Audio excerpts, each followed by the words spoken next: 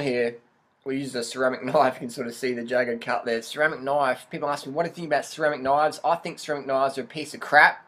I think they belong back in the earth where they came from. I mean, there's nothing beats the 50-cent knife you buy from the thrift store and you use that because it's durable as, and it's going to last you forever unless you lose it because you can sharpen it up. But a ceramic knife, they chip so freaking easy. I just chipped the ceramic knife, but you can't even open a watermelon.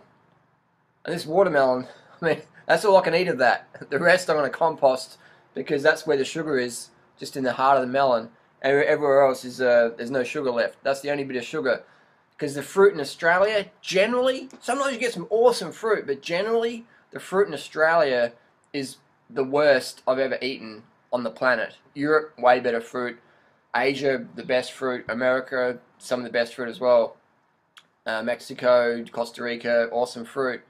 Australia, the fruit we grow here is just shit. We've got such a fruit paranoia, such a sugar paranoia in Australia, but that's another video. So ceramic knives, I don't rate them at all. I think ceramic knives are a bit of a fad, bit of a gimmick.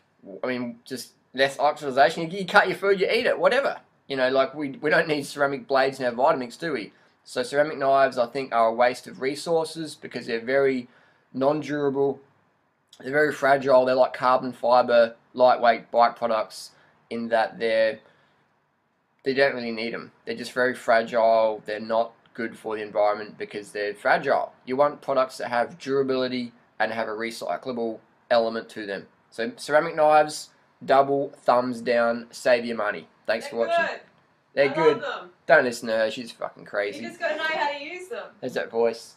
You know, when you're cutting a melon on a marble bench top, you don't start up here and go bang into the marble with your ceramic knife. See what I got to put up with here?